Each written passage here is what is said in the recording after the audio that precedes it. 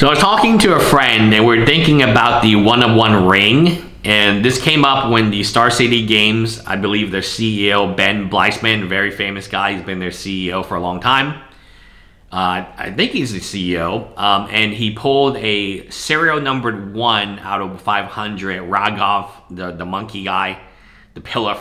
It's a very expensive monkey. I think it's like $600 or $60 in double masters. And he was like taking offers, and the interesting part isn't that he pulled 1, of course. The interesting part is it's serialized number 1.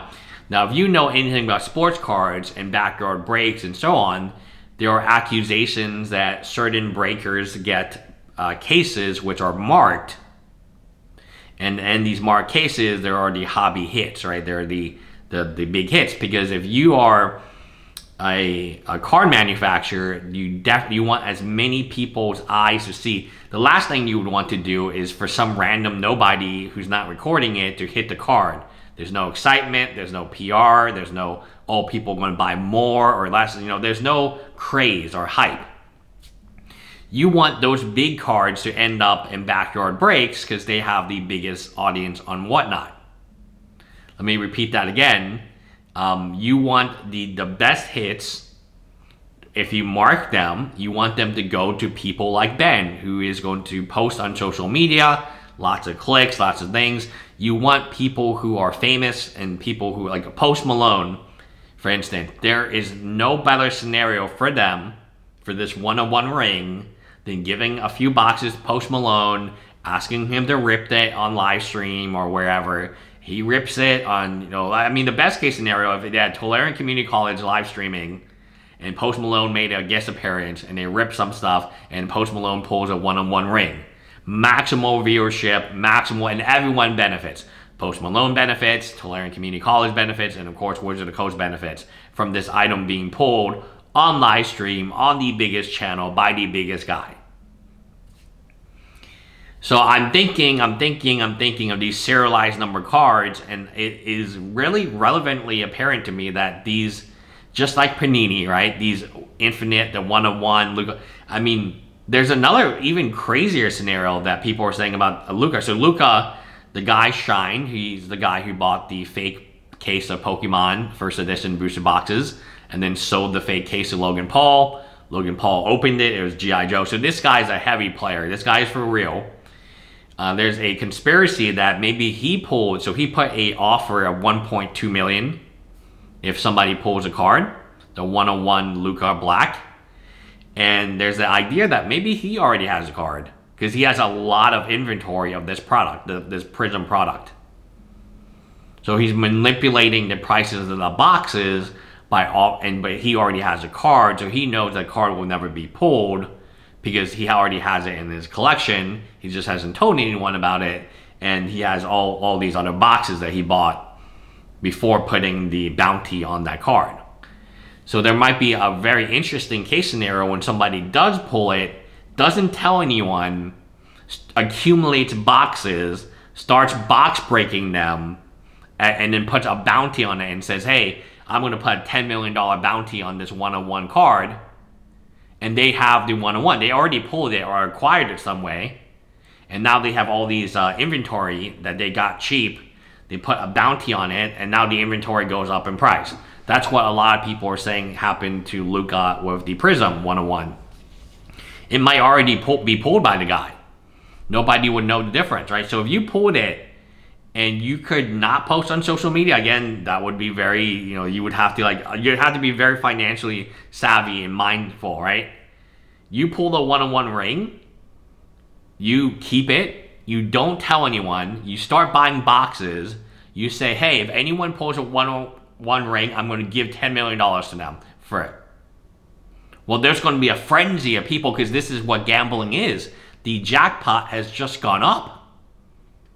The jackpot has just gone up from 100,000 to 10 million. So theoretically, the boxes have also gone up, and now you're just breaking the boxes, right? Oh man, I hope you pull it. And in the back of your head, you know that they're not going to pull it because you have it already. This is a scenario that may play out in many of these bounties, right? When somebody gets a bounty on a one-of-one card, maybe they already own the card. And they're just trying to sell you the product on whatnot, which is very common if you honest God. So the more dumb things I think about, like about this type of stuff that can happen, the more I realize that I have no chance of pulling that card. If I had to guess who would post it, it would either be Post Malone, an OnlyFans model, or a non-binary social justice PhD. I mean, you know what? What's her name? Greta. She would be a poster child to pull it. Would it surprise me if Autumn pulled it? No. Would it surprise me if Post Malone? No. Would it surprise me if an OnlyFans Facebook moderator? No. They need somebody with, like, who they politically agree with to pull the card. The worst thing that could happen is it actually be pulled by a random. I mean, honest to God, like what happens if that Harold dude, McNeil dude, who did the Invoke Prejudice, what if he's like a Magic player and he pulls it? What if I pull it? What if Jeremy Hambley pulls it?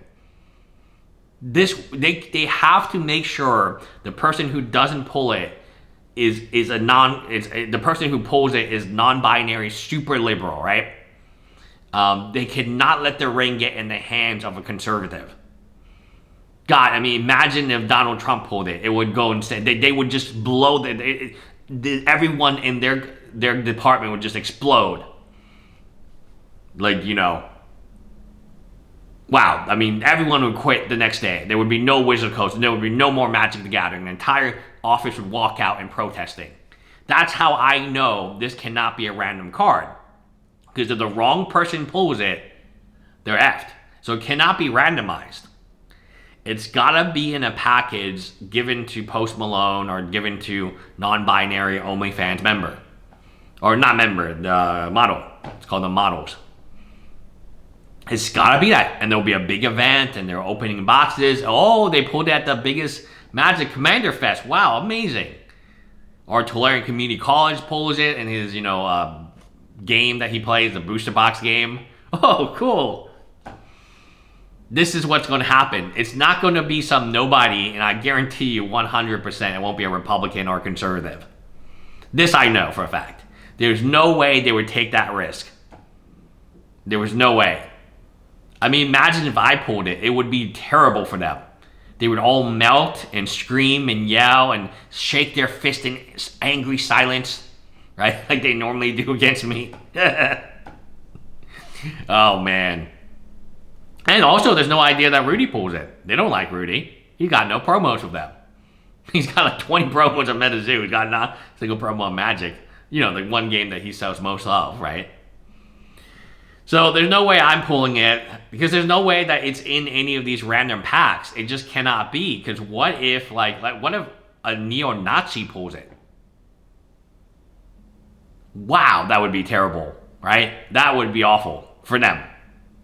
They would, I mean, it would be awful for everybody. I mean, I'm gonna be honest, it'd be awful for everybody. But it would especially be bad branding for them because obviously the person pulls it, now the whole Magic social media sphere is really attentive to who that person is. Oh, how did you pull it? Are you going to sell it? It's like a lottery winner, right? So a lottery winner, but like in the lottery winner, it's a different scenario because it is kind of random. I hope they're not, unrandomizing it. But in this case scenario, like this is a political company. Wizard of the Coast is very liberal. They're very non-binary. They're very trans friendly, and that's all good things. So imagine if somebody who's not one of these things pulls a card, and now the whole Magic the World is looking at that person and it's like, oh, well, that person is a blank offender. And he does bad things to kids. He's a Magic the Gathering judge. But not a liberal judge, a conservative judge. No, it couldn't happen. So this, I guarantee you this card is not in a random pack. I guarantee you that this card already has been given out.